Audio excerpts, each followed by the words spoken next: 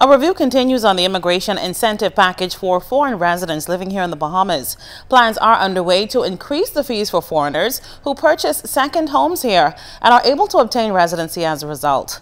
The Minister of Financial Services, the Honorable Hope Strawn, says the proposed fee increase is expected following consultation with the private industry on how the hike will affect the market. The actual increases are desired by quite a number of people in the industry, but we want to make sure that it's thoroughly done, because when we did the initial assessment, I understand that there were quite a number of stakeholders who had said that they had not been consulted, and we want to make sure that we get as many of them as possible. Naturally, the government is going to make a decision based on what we believe is best for the country as a whole, and so we're looking at probably several months lead time in order for the policy to actually kick in. And also we look at grandfathering any contracts that are already on the drawing board.